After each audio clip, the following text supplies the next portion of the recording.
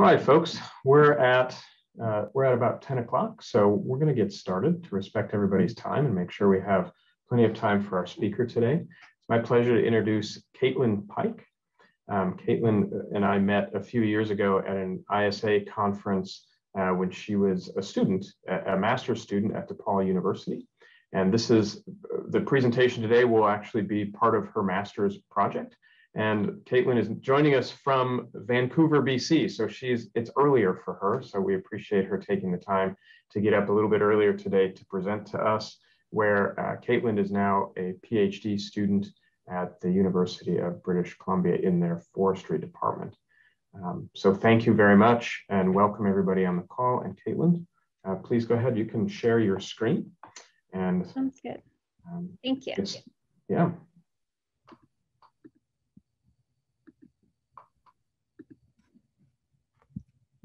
Okay. Can you see my screen? Yep, that looks good. Okay, sounds good. All right. Hi, everyone. Thanks for joining me today.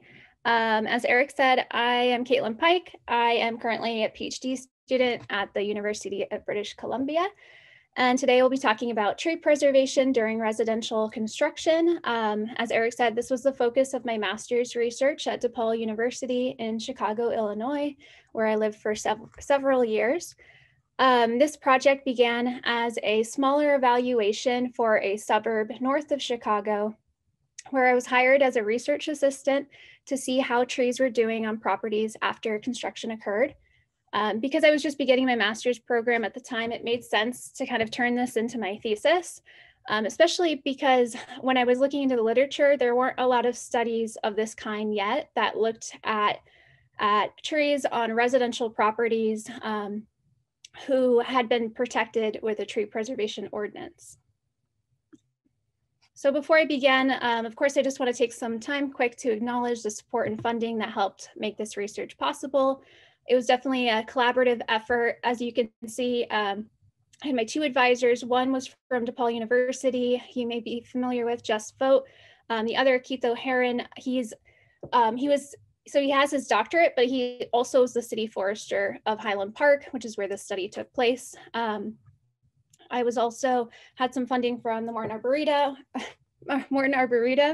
the Garden Club of America, Tree Fund, and then as well as support, of course, from Highland Park.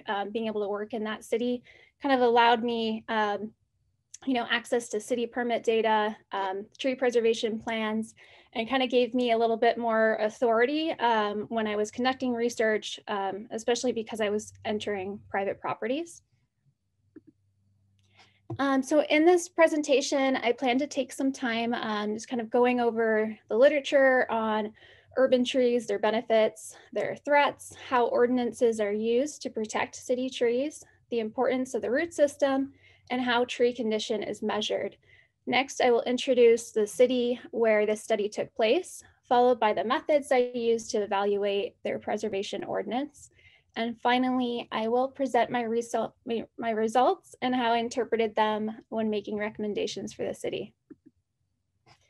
So the aim of this research, as I kind of alluded to, was to better understand the role of municipal forestry ordinances in tree preservation during residential construction.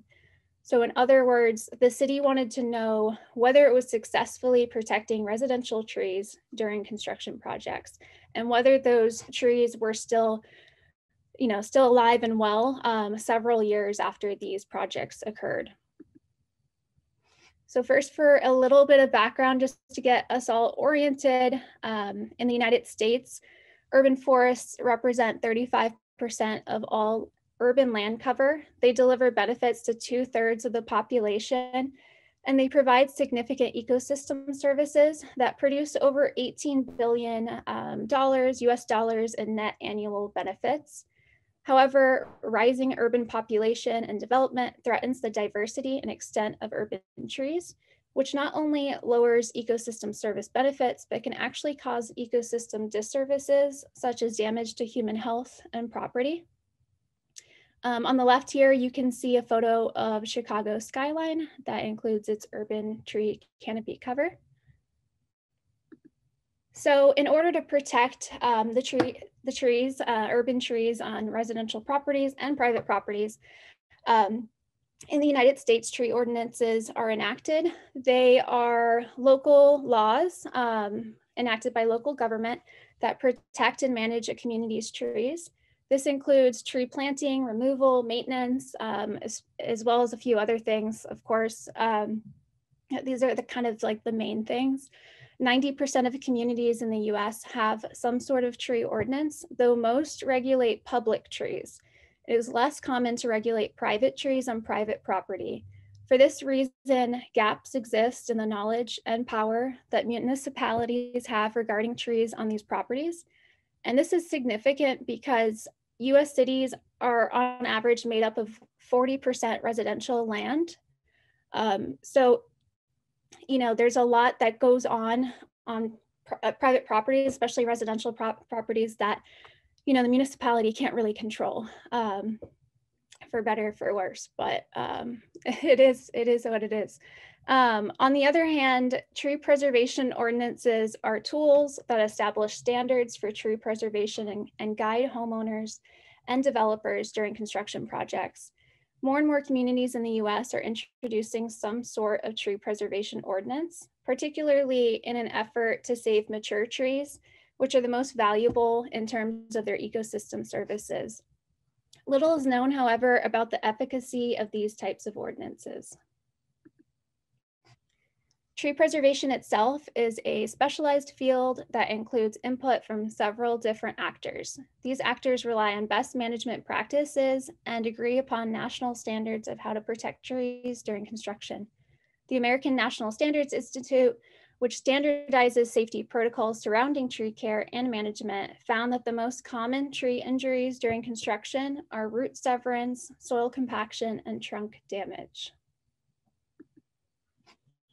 And as we know, roots require water, air, nutrients, and space to thrive. They're generally found in the upper 12 to 18 inches of the soil. Practitioners have defined the root area most important to tree health and survival as the critical root zone. However, there is no universal standard for measuring the critical root zone, but a common metric used by municipalities in the US is 1 foot for every 1 inch in diameter should be protected. So as seen in the photo on the left, a 20-inch diameter tree should have, or would have, a critical root zone of 20 feet. And tree protection zones aim to protect as much of this critical root zone as possible. However, as you can imagine, or as you might experience in your own life when working with trees, maybe on properties undergoing construction, this isn't always possible just because of the layout, especially in dense locations. So a lot of the times, this root zone can get encroached upon. And so a big component of this, of course, is understanding tree condition. And tree condition, at least as we view it, it's a metric for tree health. It's most commonly estimated based on the crown and the trunk. There's a ton of different ways to measure tree condition. You can, there's a ton of different ways, as you all know. A lot of them measure value. They can measure risk of failure. Tree inventories are used in US cities. 90% of cities in the US use inventories as a part of their management plans. And this helps cities better understand the health of their forest. There are also more complex ways of measuring condition because a lot of the tree inventories, they kind of use like a categorical value. So, 0 being like dead, 1 being poor, 2 being fair, 3 being good. It kind of depends on the city, how they like to measure that, because 1 could be standing dead as well. Or they might use a percentage out of 100. But there are also, as I was saying, condition indices that are more complex. They're more complex ways of measuring condition. These allow the transformation of kind of qualitative observations, such as kind of good, fair, poor, and they turn them into quantitative data, such as, kind of using indicators to create these numbers. And this helps to decrease subjectivity. So you're not really just looking at a tree and be like, oh, it looks good. But you can kind of use all these different indicators to kind of come up with something that means something more. And that's something I'll get into a little bit later. But on the left here, I just kind of like this graphic, but it's a demonstration of how trees are sometimes able to kind of like bounce back from decline, but once you go past a threshold, they might not be able to bounce back. So this, of course, is something we're familiar with, but I always liked this graphic, and I think it's, I forget what paper that's from. So before beginning my research, I conducted a review of the literature in order to explore what the impacts of construction are on trees when no preservation plan is in place. So there were a few different studies, and I've kind of synthesized them a bit here. But in general, studies found that construction can lead to tree loss and a decline in canopy cover. Studies also found that a tree's proximity to redevelopment can lead to death, particularly for trees that were larger in diameter or already were in poor condition or had less root space. Root severance and soil compaction were also prominent in the literature as challenges that often occur during construction projects. And finally, species have been found to differ in their tolerance to construction disturbance. So as is best practice, I used this literature and considered all these different factors when developing the methods for my research, both the slides I showed you earlier with the critical root zone, with understanding condition of trees, and then just kind of what the existing literature was saying about how trees are reacting to construction. So my question then was, even though the literature suggests that construction is just bad news for trees, can a tree preservation ordinance successfully protect trees during construction? All right, so given all that, I'll now tell you a little bit about the place where this study took place. This study took place in the city of Highland Park, Illinois. It's an affluent suburban city, just 25 miles north of Chicago in the Midwestern United States. It's a city of 30,000 residents and nearly 50% canopy cover. Highland Park employs a city forester who it's had since 1967. If I recall correctly, this was actually directly related to Dutch elm disease, in response to Dutch elm disease, because started in the 50s, they started losing a lot of elms due to Dutch elm disease. So that was when they kind of first started passing ordinances, and then the city forester came into the picture in 1967 to continue to kind of reinforce some of these ordinances that they were enacting. So yeah, and then they also have an assistant city forester and a forestry intern that's more of like a temporary kind of seasonal job. And they have a combined task of managing 30,000 public trees, but they also respond to like residential calls as well. And of course, handle tree preservation, like kind of dockets and projects. So, and as I mentioned before, because of the city forester's background in academia, which included the doctorate degree in forestry, he actually created my temporary position as a researcher with some of the extra available funding. So that kind of like created my job, and that allowed me to kind of help like start evaluating some of the programs that they were doing in Highland Park. My first project I actually did before starting this, I helped to evaluate the street trees, newly planted street trees that were planted from contractors, hired contractors. And so the city wanted to see how these trees were doing, the condition that they were planted in, how they were doing years later. You know, were the contractors kind of following the rules that were in the contract about, you know, removing certain parts of like twine and burlap and part of the wire basket and just little things like that. So that was one of my first projects working with the city, and definitely kind of allowed me both to learn like more on the ground skills, but also like the kind of the flexibility of imagining it like a research project. So it was a really neat experience. And I did want to mention, of course, too, that it's really important to note that Highland Park has an above average budget in terms of forestry departments. It hovers around $1 million annually. And looking into this, I found that this is actually 3 times the national average for forestry departments of similar population sizes. So that's definitely something to take into account. This is a city that has a very well-funded, robust forestry department. And then on the right here is just a really nice shot, aerial shot of the city. And then before I go on further, I wanted to list some fun facts about Highland Park.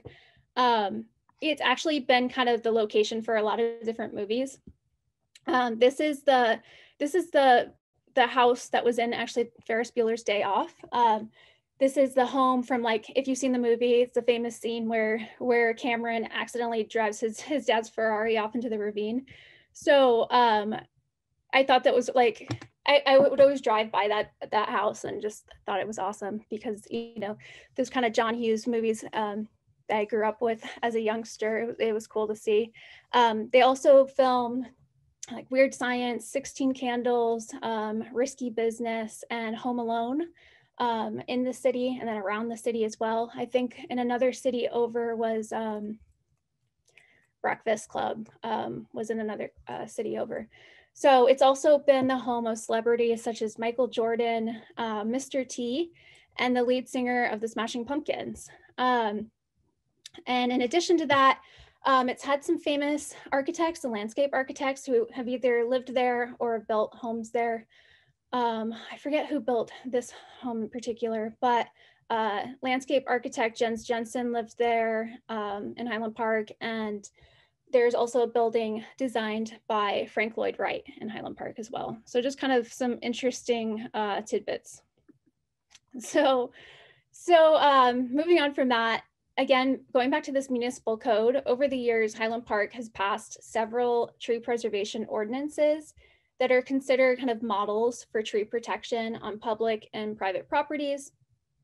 These ordinances classify all trees over 8 inches in diameter as protected, key, or heritage trees based on species and size. And even on private property, none of these classified trees may be removed without approval from the city council as well as a neighborhood tree council.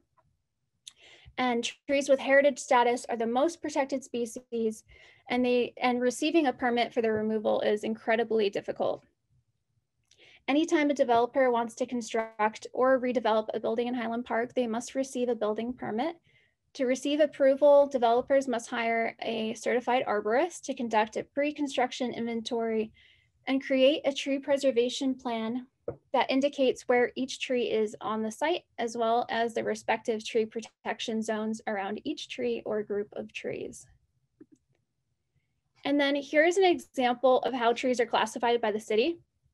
So as I mentioned, all trees over 8 inches in diameter, except buckthorn and willow, are classified at least as key species. So this means that a permit is needed, as I said, for the removal at any point, even if it's not during a construction project. If they are removed, they must be replaced with 2 trees, and if they're removed unlawfully, there will be a fine issued for every tree removed.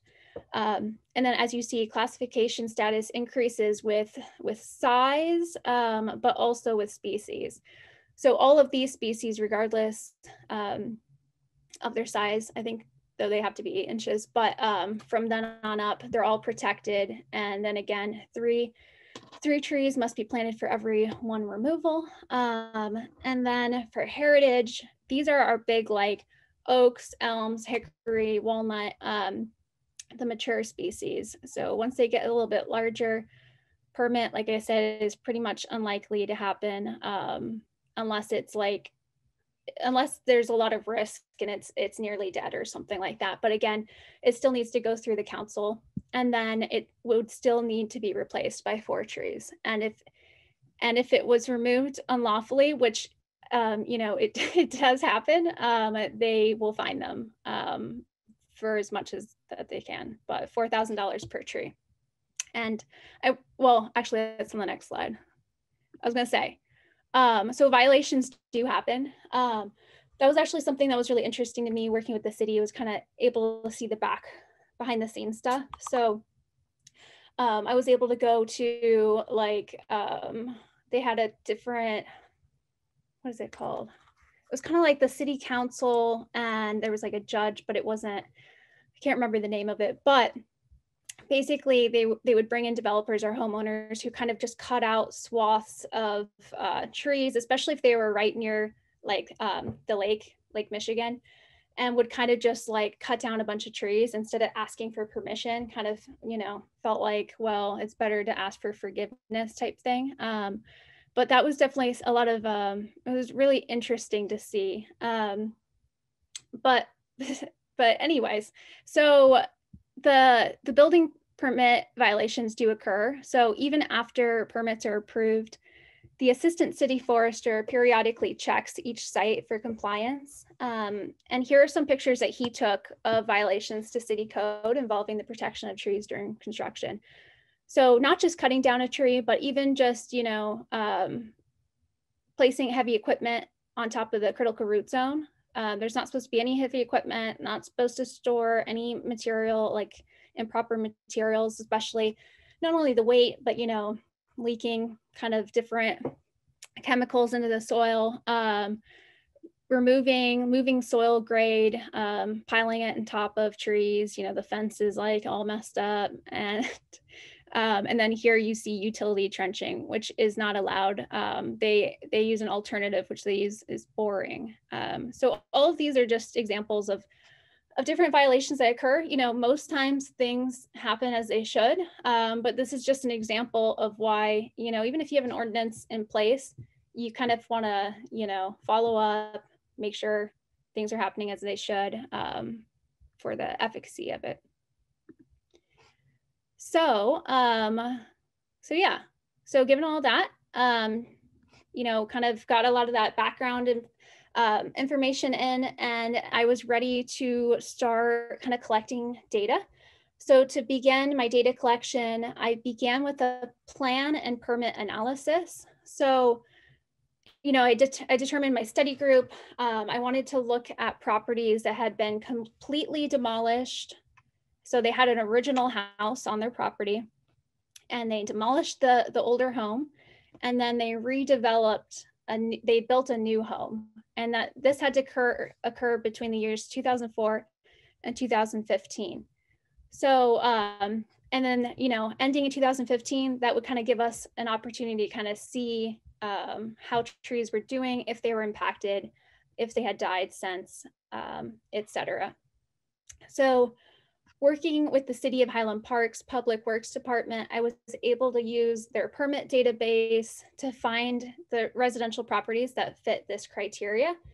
And from there, I searched these physical case files that you can see on your left for viable tree preservation plans. So at the time, all of these were hard copies. So like I said, I could find in the permit database, do a query, but then I had to kind of go into these hard copy files and start looking at tree preservation plans and figuring out if they're viable and I could use them to kind of, be able to tell whether or not trees were still there and existing on the property after construction occurred.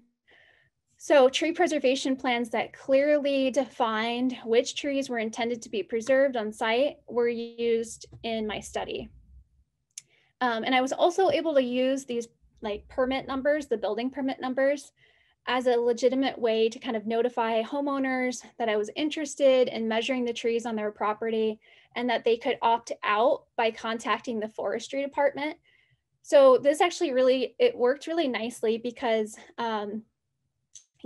it's easier, it's harder to opt out of something than it is to opt in, which a lot of times, especially how research is structured, you do have to have people opt in, but because this was kind of tied to the city, I was working with the city Of course, this was completely voluntary, so they could opt out, but we actually only had 2 residents opt out of 100 and something properties that we included in this study. So it worked out really nicely in that regard. And the homeowners were actually really great to speak with, and were really accommodating. So yeah, and then this permit database was also used to verify control properties that had not had any recent construction occur since initially being developed. So they had that initial home that was probably built in like the 50s or like the 70s. And then just, no new construction. So it's kind of the original house. So I used that. I used those properties, again, making sure that no construction had occurred. I even like got rid of properties that, had like a porch, a back porch, or a new driveway, or something that was maybe would affect how the trees were doing. So I used these trees and these properties as kind of a comparison. And then here's an example of a construction site map with a tree preservation plan that I determined to be viable. It's kind of hard to see here, but I'll zoom in a second. But the home here is where it's proposed to be built. And there's trees approved for removal here, which are with the X marks.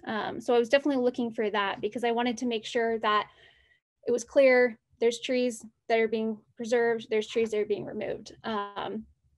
So zooming in, you can see here how each tree is measured for its DBH.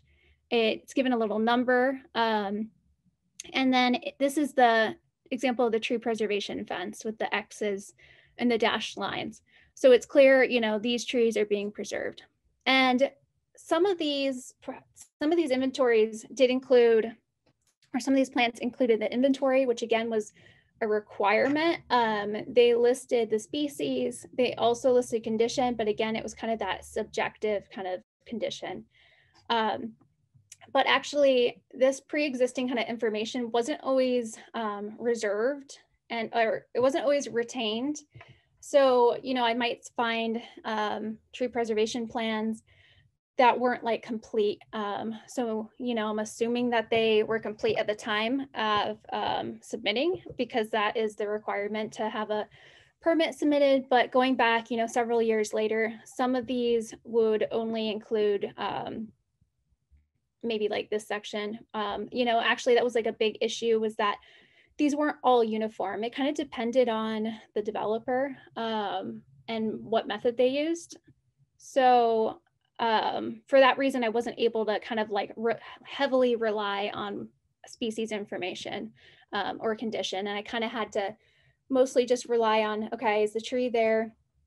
Does the DBH kind of make sense? That it's a large tree, it didn't all of a sudden get super small, and so that allowed me to make statements about tree preservation. Okay, and then here's just an example of kind of like a site plan that I might not have determined to be viable. It's kind of like this hand-drawn afterthought a bit. These, I guess, look like they are planned for removal, but I just don't really, I just didn't really trust it. So something like this, I wouldn't have included in the study. I actually had worse examples or better examples of worse tree preservation plans than this, but I just didn't scan them. And then on the exact opposite end of the spectrum, there were a few plans like this, which, obviously are landscape plans, not tree preservation plans. So while they're very, beautiful and pretty to look at, they didn't provide me with any information on like, whether a tree was being removed or like preserved, where the fence was. So it just didn't have that level of detail that I needed. So those weren't included. So when I had all my sites ready, I had my tree preservation plans printed out. I was ready to go into the field, but of course, I came up with this inventory protocol before. But so in the field, I used this inventory protocol to kind of survey the trees on the properties. So I measured each tree within 100 feet of the house foundation, and I gave it a unique number. So then I say to, of course, every tree within 100 feet of the house foundation that could be physically accessed by myself.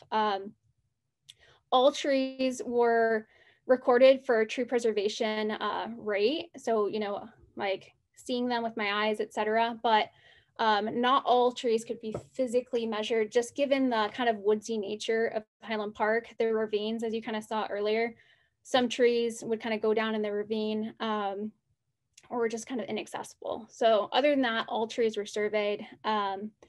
And then that tree preservation plan was used to record whether the tree, you know, was still there or whether it had been removed after construction took place. So if the tree was still there, I recorded its genus, its species, its size, its condition, the proximity to hardscape, and the level of soil compaction and soil moisture. So for tree condition, I used both the traditional method that the city used, such as the good, fair, poor, but I also made use of an index that included a crown and trunk assessment.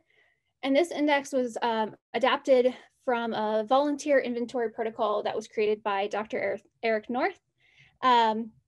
And after comparing just several different methods for objectively and realistically measuring tree health and chatting with Eric, I determined that this index was the perfect fit for this project.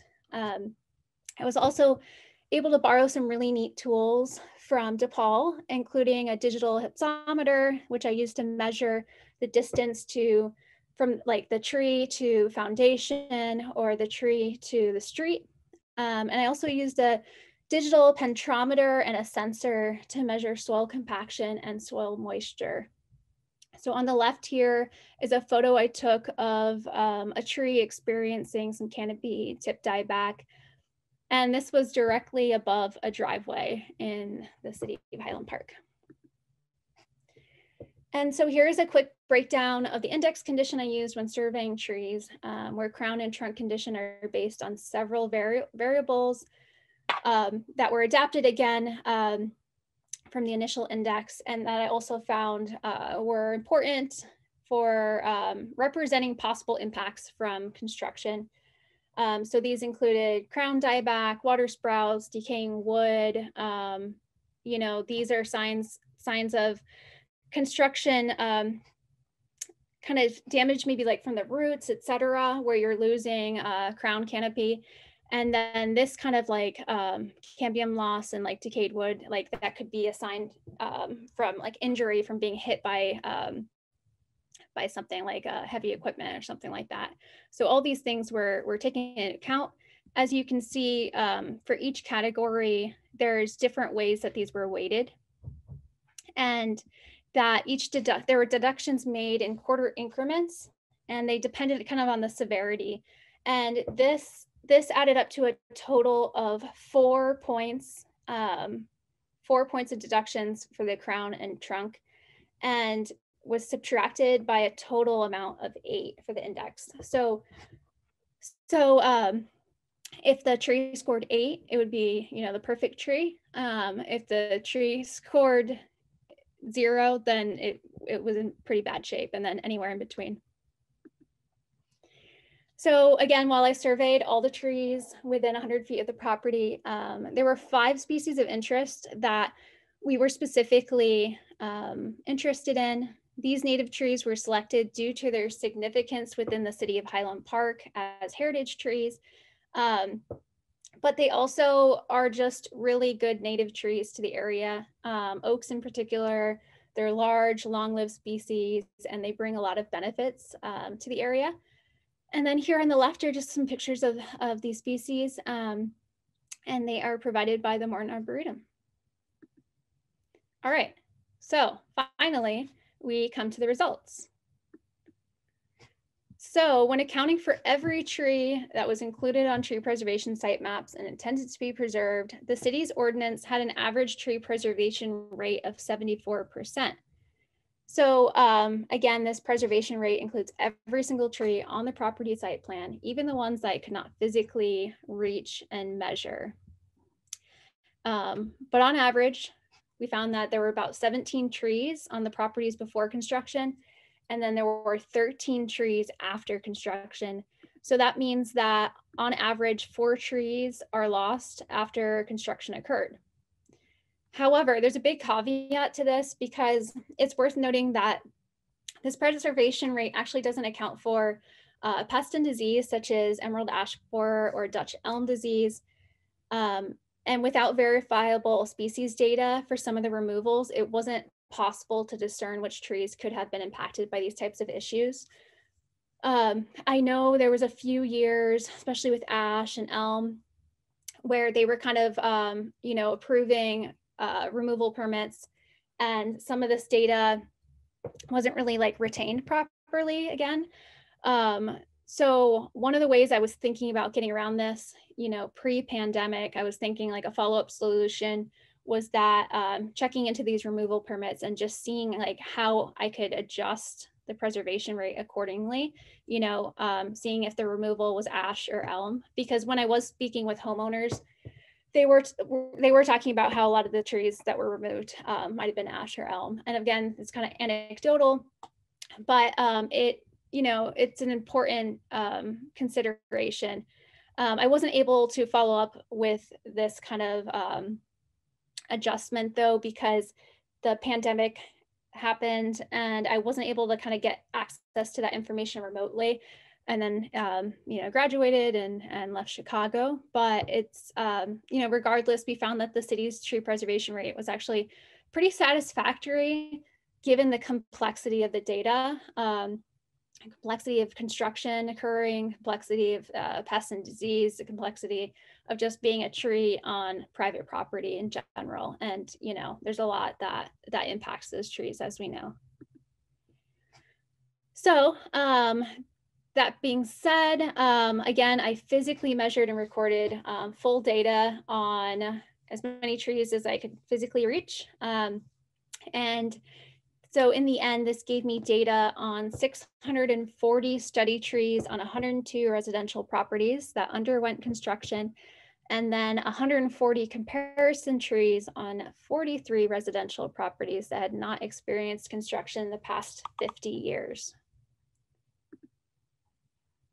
And so when we look at tree condition, overall, trees on recently redeveloped properties shown in the gold were in worse condition than trees on properties that had not experienced recent construction, shown in the blue.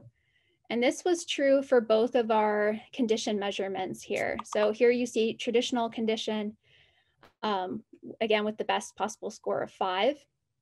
And then here you see index condition with the best possible score of 8. So statistical tests found that these differences were significant based on their p-values. If you all are familiar with p-values, as long as it's a number, you run a stats test that fits the criteria, and as long as it's below 0.05, it's significant. So, and then, however, though, the standard deviation that we found showed that there was a lot of variability and overlap in the data. So you can see that here with these light bars. Both of these are like overlapping one another. So it kind of shows how similar they are. So in other words, we ran these kind of fancy statistical tests, which we're supposed to do in science, but like we found that there wasn't really that much difference between the two. If you look at this more closely between the condition scores, they're really just separated by like a fraction of a point. So like, what does that really mean when you're looking at a tree? Can you even discern that difference? If the tree's still alive and well, there's a lot to be said with that. And that's why it was really, it was a good learning experience as well. As like kind of a younger scientist and learning the field and learning how to conduct these kinds of projects. It's easy to be like, well, there's a significant difference.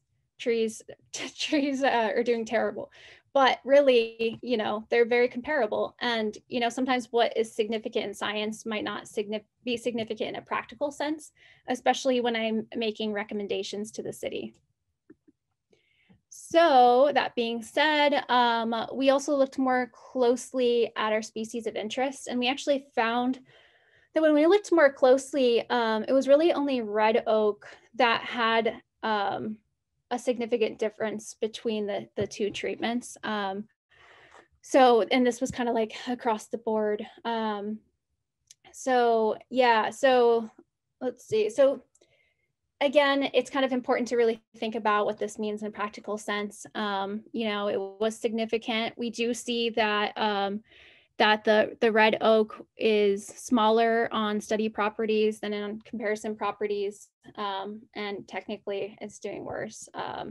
If we found that this was like something that really warranted concern, for example, you know, I could suggest to the city that maybe red oak should have extra protections, to just make sure that, you know, the critical root zone is more left intact, maybe moving down the DBH classification so that it becomes a heritage species more quickly.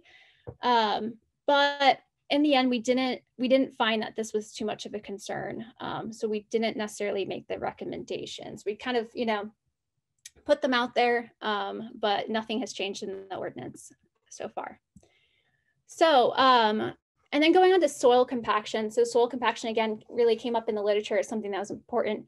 What was interesting is perhaps counterintuitively, we found that soil compaction was higher around the trees on properties that were not recently redeveloped. And again, while we found that this was statistically significant, average soil compaction levels didn't surpass 300 PSI, which is the accepted level for healthy root growth, which you see here with the blue line. And this may explain why trees on non-redeveloped sites were still in overall condition or good condition, regardless of their relative compacted soil levels. But what was interesting was that we found no difference between the soil for trees that were removed versus those that were preserved. So this suggests that compaction did not play a role in tree mortality. And then another thing we really wanted to look at is the tree protection zone. So are they effectively protecting the critical root zone? One of the questions that we had, you know, of course, was are the tree protection zones doing their job? And statistical tests found that soil compaction was significantly higher. Again, not that much higher, but we'll take it. And that the building activity areas were they were more compacted. The areas where trees, the soil surrounding trees, then critical root zone was less compacted. And both were not, they both or neither surpassed 300 PSI. So all in all, doing a great job, not compacting the soil either within the tree preservation areas or in the even the areas where building activity occurred. So that was definitely successful for the city to see. And then finally, just two models that we ran. So first, we just want to see, can we predict tree condition after construction occurs and kind of like use a model to predict condition. So again, we use the variables of treatment, DBH, proximity, and level of soil compaction. We threw it in a model. Now I'm trying a generalized linear model with a gamma fit. And so, and we just kind of saw what the significant explanatory variables were. For all trees, we found that actually street was like a significant explanatory variable for a tree condition, which was interesting. And we looked into it further, and it's actually like some species did better closer to the street, some species did better worse. So it actually there wasn't really a consensus. And then when we were looking closer at the species, there also wasn't a lot of consensus across the board. So when I looked at this again, I kind of at first struggled at like, what does this all mean? But you know, looking at this through the lens of the project itself, we were evaluating trees that were intended to be preserved through a tree preservation ordinance. So that's different than analyzing trees that were intentionally not protected during construction. So therefore, I think the fact that we were not able to predict tree condition based on construction disturbance kind of makes sense, since construction disturbance was kind of intentionally reduced.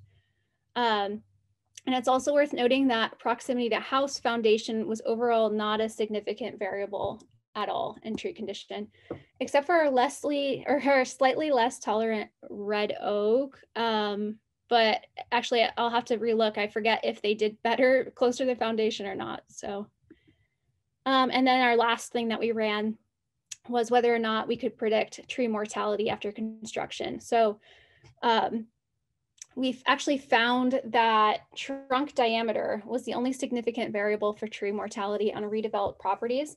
And we used a logistic regression and found that trees are actually 1% more likely to remain after construction occurred for every 1 inch increase in their trunk diameter. So again, it's, you know, only 1% chance, but taking it through the lens of what the project is and what we were trying to figure out, this was really great news for a tree preservation ordinance because it provides evidence that larger trees are actually being successfully preserved. So even that 1%, that's better than them doing worse, because the literature had said that trees generally do worse after construction, large trees. Okay, so what conclusions did I make from my data? What does this tell us about the efficacy of tree preservation ordinances? This table I will go through. It compares what the literature says about trees on construction sites without a preservation ordinance in place versus what my evaluation of the city's tree preservation ordinance found. So first, the city's tree preservation ordinance helps protect mature trees, like I just talked about. So in the literature, as I said, found that when trees were not protected by a preservation ordinance, large mature trees were more likely to be removed after construction occurred. However, as we discussed, my model for tree mortality predicted that trees were more likely to remain as trunk diameter increased. And second, the city's tree preservation ordinance preserved trees regardless of proximity to hardscape. Our study found no correlation between proximity to foundation and either tree condition or mortality. These findings contrast with other studies that found that trees close to newly redeveloped buildings without preservation protections in place were more likely to be removed. And then lastly, tree preservation ordinances protect the critical root zone from soil compaction. As properties that recently underwent construction on properties, soil compaction levels did not exceed the literature-based threshold for restricted root growth and were actually less compacted than properties that had not experienced construction over the past 50 years. Furthermore, this assessment found that for recently redeveloped homes, building activity areas where construction activities were unrestricted had soils that were significantly more compacted when compared to the soils within the critical root zones of protected trees. So again, the aim of this study is to better understand the condition survival outcomes of residential trees intended to be preserved through municipal tree preservation ordinance. And the results we found, they indicate that the city's ordinance is successful in preserving trees during and after construction occurs. This is as evident again through the overall, like pretty good preservation rate, nearly 75%. The tree condition ratings that are comparable to trees that had not experienced recent construction, finding no correlation between proximity to newly developed foundation and observed tree condition or mortality, and the discovery of healthy soil compaction levels within the tree protection areas and the critical root zones of preserved trees. So these findings align with recent studies that consider the outcomes of tree ordinances on tree health. One of these authors, Deb Hilbert, she was actually the guest speaker at this forum last month. Okay, so before I finish speaking, I just wanted to take some time to talk about my lessons learned, recommendations, and areas to explore for future research. So, of course, my first recommendation for municipalities is to work on creating an urban forestry management plan and to begin introducing ordinances that protect trees on public and private property. So hopefully this study provides some evidence to how tree preservation ordinances can be successful in protecting trees during and after construction occurs. There was another really great presentation on this forum in September that discussed how to develop and implement tree ordinances. So I definitely highly suggest starting there if you haven't already done so. And the next steps would be to begin to assess the effectiveness of these types of ordinances and their programs. As they say, you can't manage what you don't measure. It's also important to retain data in a way that can be used more easily in the future. As I discussed earlier, in the case of Highland Park, while permits and tree preservation plans were required, not all of the required documents were saved in their entirety, or they were kind of like tucked away in a physical case file. And this made doing that preliminary data collection a lot more difficult. I forget how long in total. I think I kind of was designing this research project, like half a year or something. There was a lot of work that went into it beforehand. So having this type of data already digitized will save time and a lot of headache down the line, even if you're just doing it, for the sake of the city and not doing it for research. But what's really cool is that as a direct result of this study, Highland Park has already begun to kind of implement new practices. They're retaining complete tree preservation documents and digitally scanning them right away and saving them on their city database. So another really big takeaway too is the importance of collaborative projects like this. I think that taking advantage of collaborations across sectors is so important in urban forestry. Hiring a student researcher to evaluate programs and ordinances can be a really cost-effective way to better understand the implications and decisions surrounding urban forestry management. And it's just a really good way to kind of, connect different people across different disciplines and different sectors, especially for young students and people looking to get into the field of urban forestry. And so finally, areas for future research. So as you all know, trees on private properties are complicated to study. There are so many factors that go into their successful establishment or ultimately can lead to their death. And it can be impossible to capture all of this in one study. So one of the ways I hope to understand them a bit more is by surveying homeowners and home developers on their knowledge, perceptions, and practices regarding trees on residential properties. And so I'm actually doing this as a follow-up to this study. I was able last year to send out surveys to homeowners and developers. So the homeowners of this study and the developers who worked on these homes. And currently we're working through data analysis, we're beginning to write. So I'm really interested in just, seeing the results, writing, thinking about it, connecting it to this research. And then some more next research, just thinking about like urban forest governance capacity or kind of the ability that community has to manage the urban forest. As I mentioned, this research took place in a very affluent community. It has plenty of resources and social capital to kind of fund a robust urban forestry department and kind of like enact these ordinances and, have tree councils and like be really engaged in this kind of thing. So similarly, community buy-in, which I envision as a component of urban forest governance, and how does community support for and participation in urban forest programs and policy kind of strengthen this capacity. So both of these concepts I'm really interested in, and I plan to explore in my PhD research. And then, so if you'd like just more details about the methods, more thorough discussion of the results, or just, to kind of learn more about the topic of tree preservation ordinances, you can find all this information on the published version of this research. And feel free to email me if you need a copy.